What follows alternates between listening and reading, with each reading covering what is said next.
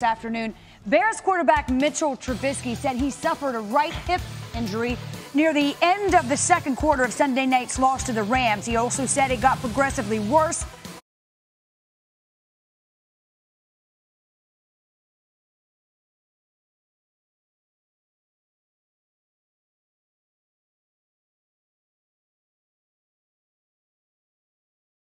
This afternoon, Bears quarterback Mitchell Trubisky said he suffered a right hip injury near the end of the second quarter of Sunday night's loss to the Rams. He also said it got progressively worse, and ultimately he had to leave the game with about 3.5 minutes to play. Bears coach Matt Nagy provided more clarification on Trubisky's injury today. It just sucks. I wish I could just finish out with my guys, but they made a call that they felt was best for the team. You got to support that and just got to be 100% to be out there with your team, and I just couldn't do that. He has a right hip pointer. It happened on the sack at the end of the second quarter. There's nothing but pure honesty in all this. I mean, it's literally everything that I just told you, conversation-wise, every decision that was made, it had zero to do with his play. Zero. It was completely based off of the injury that he had last night and where he's at. But if he's healthy, there's no question he's your starting quarterback. Absolutely. Absolutely. Well, Matt Nagy doubling down on the fact that the decision to pull Trubisky was based on the injury. It is, however, overreaction Monday. So here's where I will start. The Mitch Trubisky era is over in Chicago, Ryan. This is an overreaction. When you draft a guy where you drafted Mitchell Trubisky, and he does have some promising moments in his second year, I don't believe teams just move on from him. And obviously, Matt Nagy wasn't the head coach when he was picked, but he's a guy who has been charged or who was brought there because they expected to see some of that Andy Reid magic that we've seen with so many different quarterbacks. Now, it hasn't looked good. He hasn't progressed. He's actually regressed a bit this season. But when you look at this team and what they feel like they haven't played well all around. Right. There hasn't been a running game. This defense hasn't been dominant since Akeem Nicks is going out. And so there's a lot of things going wrong with this team. And I just can't see them today giving up on Mitchell Trubisky.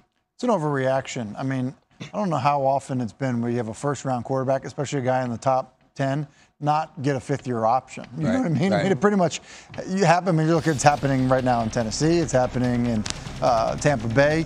The era is not over. This is the guy's second year as a starter. As a full-time starter. There's been a coaching change in his time in Chicago, and so I just think that, to think that it's going to be smooth sailing for him just because it's smooth sailing for other guys that were also in that draft, is somewhat unfair to Mr. Trubisky. And, oh, by the way, it's not like it's all been horrible. Right. Now, does he need to play better? Absolutely he needs to play better. But I think this idea that every time he has a bad game, Bears fans or other people are going to say, you know what, he can't play, time to move on. I think it's just premature. It's an overreaction, but with an asterisk for me. And I'm glad that Matt Nagy cleared some things up today, because after the game last night, it didn't sound credible. And the way it looked on the sidelines when he was pulled, it looked like it was more related to his performance and the way Trubisky reacted on the sidelines. I mean, okay, he had a hip pointer. I mean, you tell me a NFL player who's 100% healthy. Right. And now, it probably impacted his performance. And I agree with that. Joints hurt, man. They're so bad, though. Yeah, but okay. No, I'm not saying you're wrong. I'm just actually just thinking out loud. The joint hurts. Because it hurts. Listen, I understand that, but here's when I see what happened last night, and it's kind of like the back and forth this year, and he's had the shoulder injury and all that type of stuff. An era. What defines an era? Is that 10 years? Is that 15 years? It's his rookie deal is kind of his time in Chicago as a starting quarterback is the way I would It's not over with his rookie deal. Yeah. But beyond that, I think there's questions. When you look at last night, the only thing that had me believe that it wasn't necessarily about the play was it wasn't like Chase Daniel was going to come in there and do anything to change the outcome of that game. 3.5 minutes. It wasn't like they were going to try to find a way to win the game by taking Mitchell Trubisky out. I know the other thing, when you look at kind of like the feelings about that, players, especially now, we know for sure he pays attention, right? He doesn't want TVs on. He doesn't want people. He knows how it looks if he doesn't finish that game. When Matt Nagy comes over to him and tells him, hey, man, your hip's kind of hurting. We want to pull you. He knows what it's going to look like, what's going to be perceived by not finishing, and I think that affected him as well. That's where the team screwed up, in my estimation. Here's why. You're in a situation where your starting quarterback's not playing well. He's a high draft pick, and so you need to manage the situation, the expectations of the fans and what is out there, okay? If you know you're going to pull him, which they did, they're talking about if you know you're going to pull him, you better get that information upstairs to the TV so that when it happens, it's like, hey, injury. Yeah, absolutely. So that's where they screwed up, because now all of a sudden the people that aren't following up on it think, well, they just yanked him at the end of the game because he wasn't playing well. You need to be more aware of that than if you're the New England Patriots. If Tom Brady comes out of the game and Jarrett Stidham goes in, no one thinks it's performance related, and so you don't have to be ahead of it.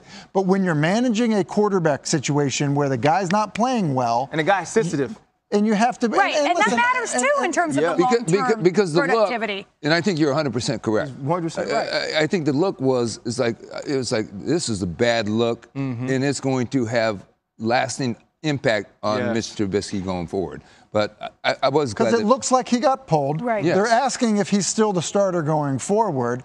The Bears are at fault for that. Like, that's the part where they screwed up. They could have fixed it by being ahead of it. That's a fair point, especially when Trubisky ranks last, 5.6 yards per attempt. So they can be and also. He is playing poorly and also